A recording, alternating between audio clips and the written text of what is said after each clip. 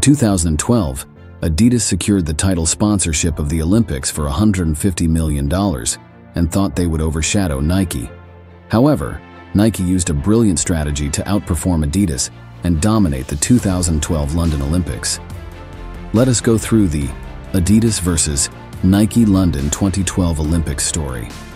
With Adidas as the official sponsor, Nike faced strict restrictions. They couldn't use terms like London Olympics, 2012, or even the iconic Olympic rings in their marketing campaigns. This favored Adidas significantly and created a challenge for Nike to make an impact. However, Nike came up with a genius approach to counter this challenge. They identified 3 key loopholes and leveraged them to their advantage. Number 1. Alternative Londons. Nike was prohibited from referencing London, UK in their campaigns, so it cleverly shot their commercials in various other Londons around the world.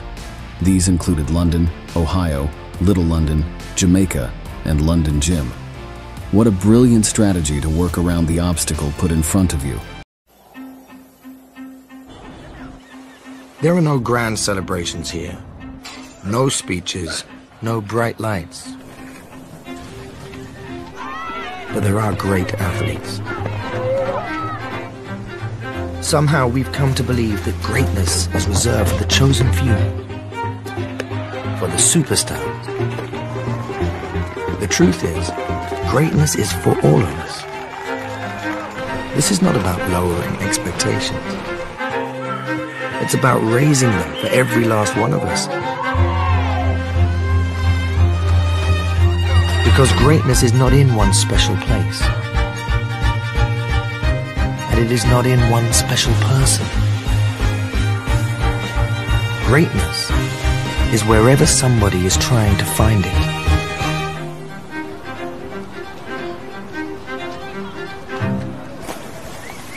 Number 2.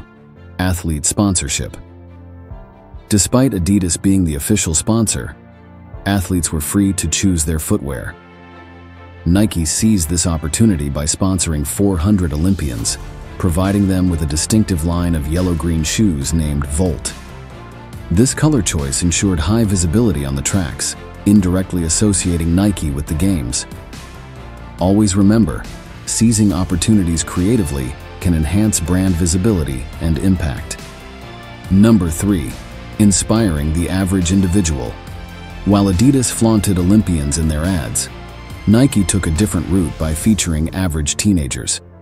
Their Find Your Greatness campaign showcased everyday individuals pushing their limits. This strategy emphasized that greatness is within everyone, not just elite athletes. What do we learn? Highlighting everyday people in marketing can connect more with the audience and boost brand success.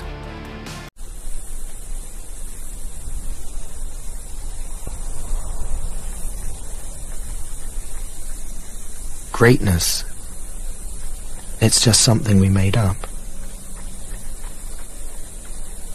Somehow we've come to believe that greatness is a gift reserved for a chosen few, for prodigies, for superstars, and the rest of us can only stand by watching. You can forget that. Greatness is not some rare DNA strand. It's not some precious thing. Greatness is no more unique to us than breathing. We're all capable of it. All of us.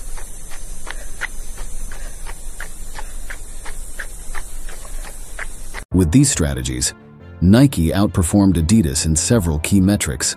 It generated 16,000 tweets associating the brand with the Olympics, compared to Adidas's 9,000 tweets. It gained 57,000 new social media followers, while Adidas added only 12,000. 37% of respondents believed Nike was the official sponsor. Only 21% believed it was Adidas. Nike's brilliance lies in being able to get itself in front of the audience, no matter the challenges involved.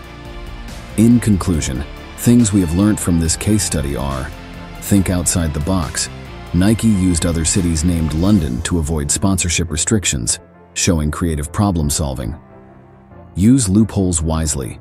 Nike sponsored athletes' footwear, ensuring high visibility without breaking sponsorship rules. Relate to everyday people. By featuring average teenagers in their ads, Nike connected with a wider audience. Maximize visibility. The distinctive color of Nike's shoes ensured they stood out on the track, indirectly promoting the brand. Adapt and overcome. Despite strict restrictions, Nike's clever strategies helped them outperform Adidas in brand recognition. Learn with Manzi is a brand that inspires and improves people's lives and mindset. So if you are following us, you're growing every day. Thanks for watching.